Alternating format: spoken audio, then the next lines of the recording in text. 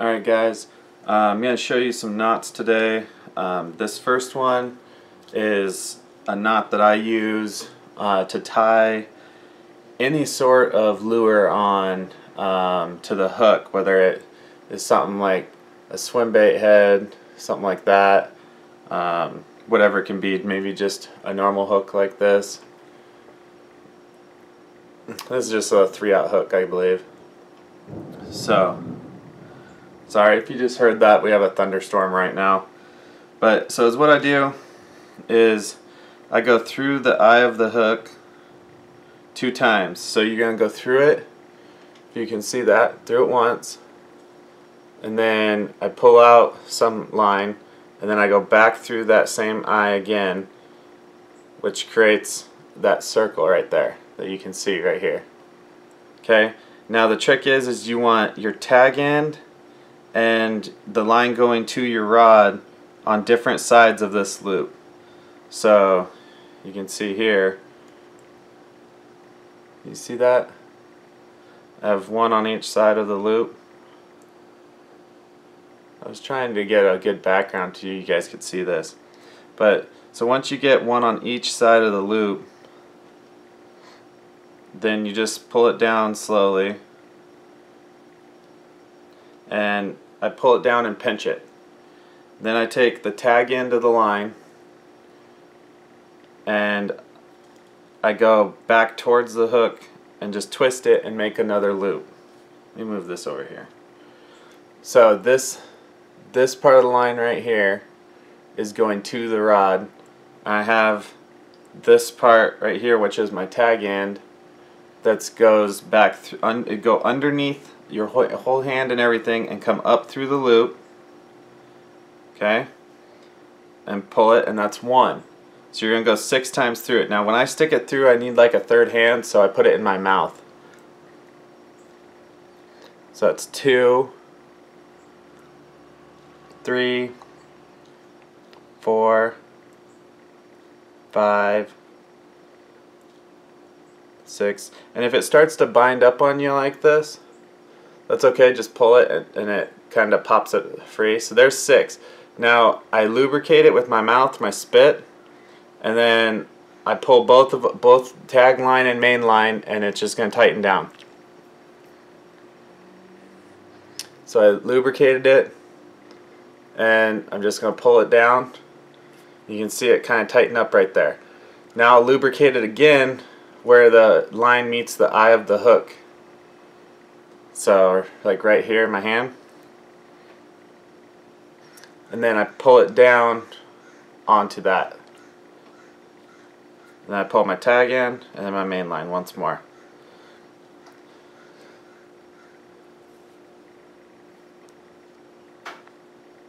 So you can see, well, can't really see. If you can see the knot on there. Let me see if I get my hand out of the way if you can see it any better. So there's the knot. I'm holding the main line right here, and then that's the tag line. Then we trim it.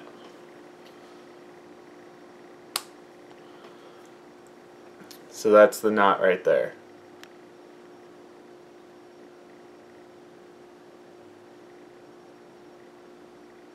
And I love this knot, man. This knot never fails. It's literally like the best knot that I've ever tied.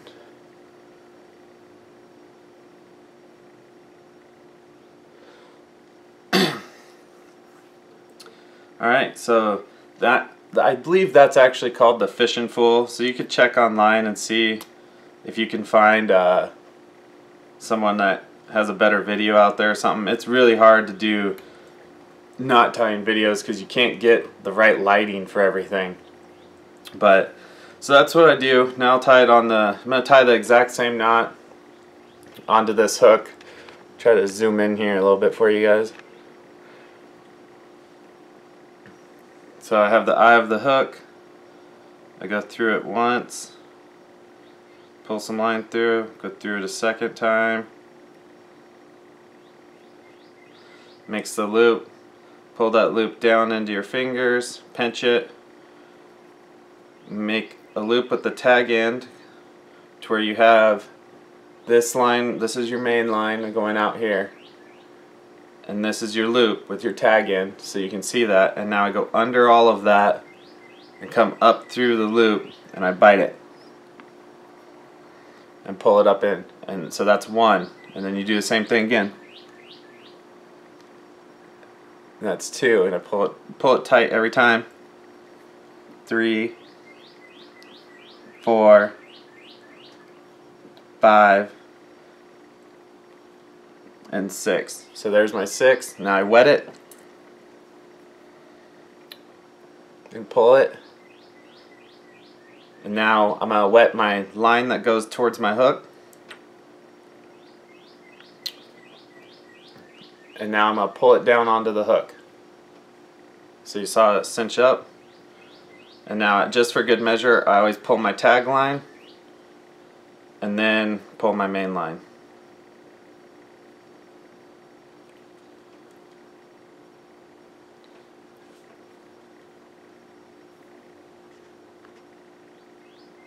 So there you can see the hook.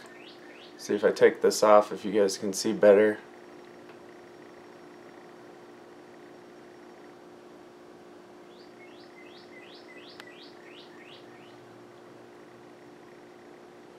This one's hard to see in the camera, but I'll go ahead and trim the tag line. See if I can get it up in there. You can see how nice that knot is.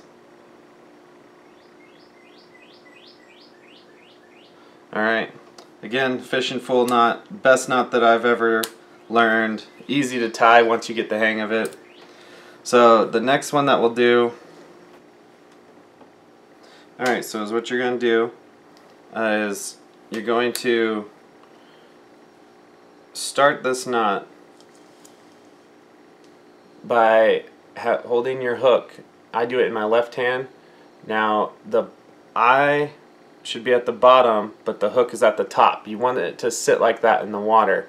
So if the top of the screen is where the hook is, you see it's at the top. And then, so you're just going to flip, I'm going to flip that. Now the hook portion is up near the ceiling, and the eye of the hook is down near the ground. Now I'm going to take my line, and I'm going to go through the eye of the hook going down. And I'm going to pull like 2 feet of line out. I got it attached to the spool right here. And now is what I'm going to do is I'm going to come back the exact same way I just came through the hook. I'm going to go through the eye going up. Now, if you just pull, the hook is now on the line. Now, if you just pull this line, or if I dangle it, the hook will just drop off onto the ground. The loop is not around the hook; it's just in the eye.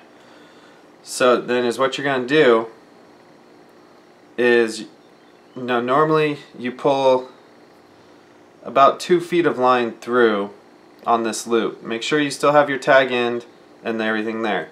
So now I have about 2 feet of line going through, and the hook is just kind of resting on the line. I'm trying to be able to show you guys here. You see that? Let me put this over here.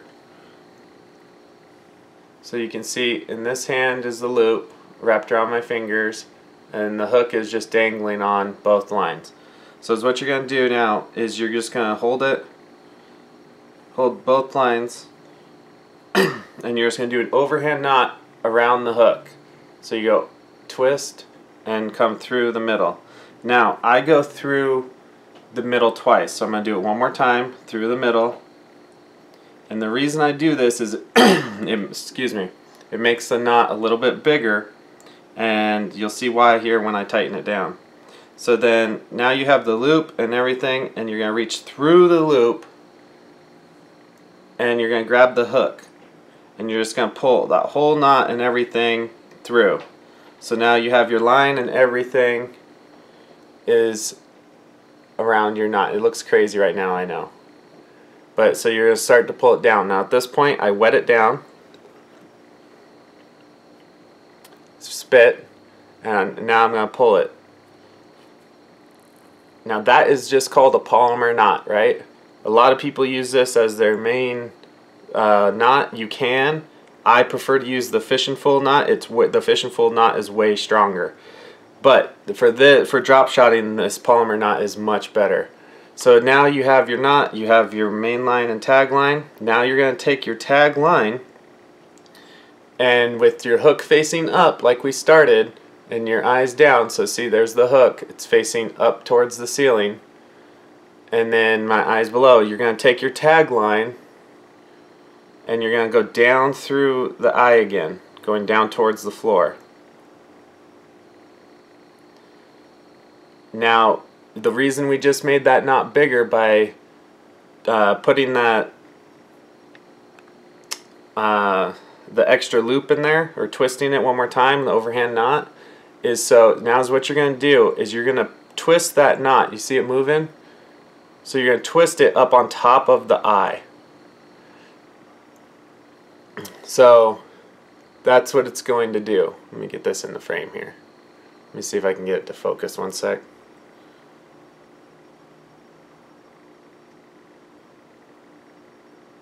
So you see that? So now, see how the hook sticks straight out? That's what you're going to want. See if it'll stop moving for us. See that? So now, this is my tag line going this direction. So, and my main line is this line that's moving right now. So the hook is now facing the top.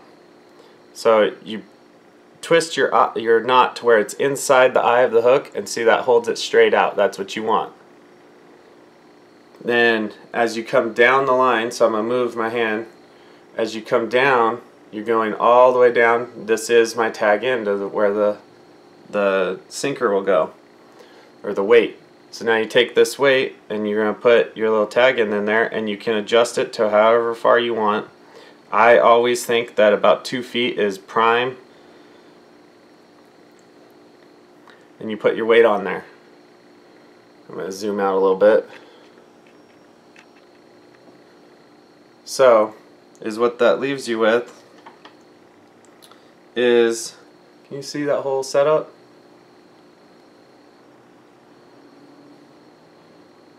Can you guys see the hook on there? It's right here. This is the hook. And then as you go towards the scissors, you follow the line. Over here is the weight. So I got about 2 feet right there from the hook to the weight, and then my hook is up here. Zoom in for you.